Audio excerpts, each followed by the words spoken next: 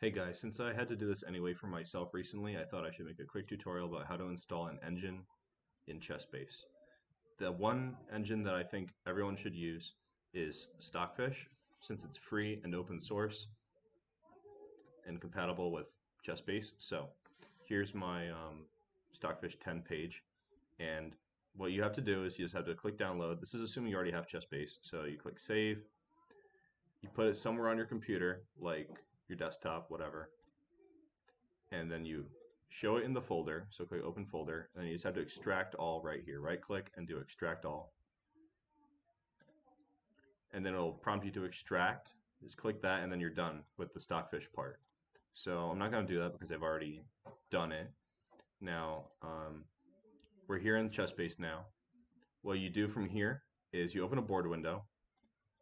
You'd think that with German engineering they would have made it a little more intuitive to set up an engine, but they didn't. They made it hide inside of your board window's ribbon. So you click home, drop the ribbon down, and you come over here to this engine area.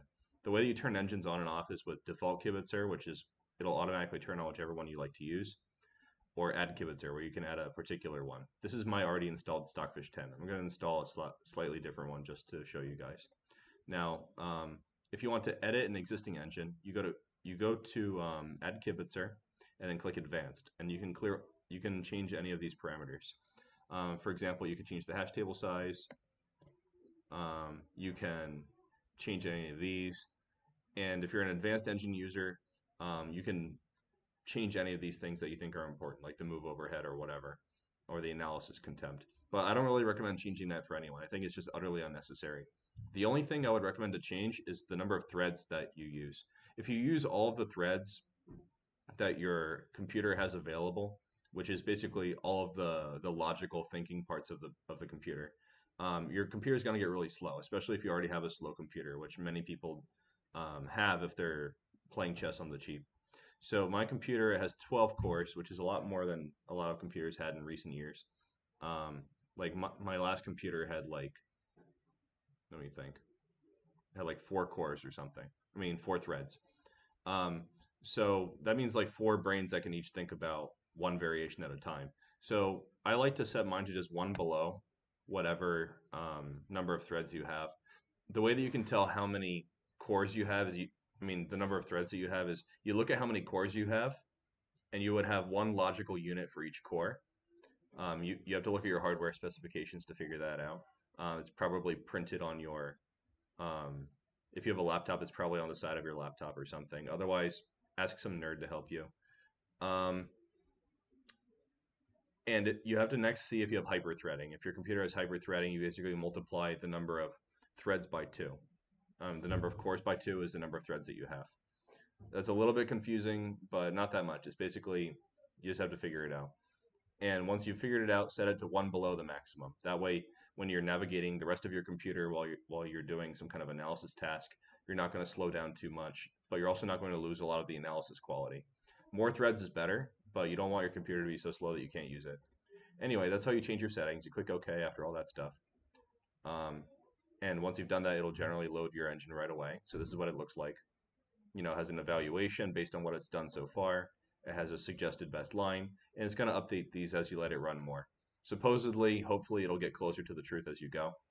But for some positions, the engine really can only do a rough approximation. Engines are the best for spotting tactics that you missed. Anyway, so just going to kill that and go back to setting up a new engine. So to set up a new engine, you click Create UCI Engine. And then here, this is just how the dialog box always looks. You click these 3 dots, and then you have to navigate to where you installed that thing before. So for me, it was on my desktop, but I dropped it somewhere else. Actually, I'm gonna download the Stockfish again, just because I forget where I saved the other one.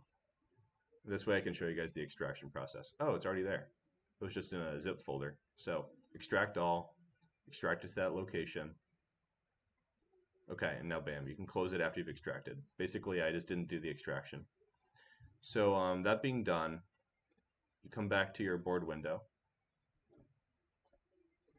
do it again, create UCI engine, click the 3 dots, and then you navigate to your desktop, and then to the Stockfish folder, and you keep going down until you find this folder that says Windows.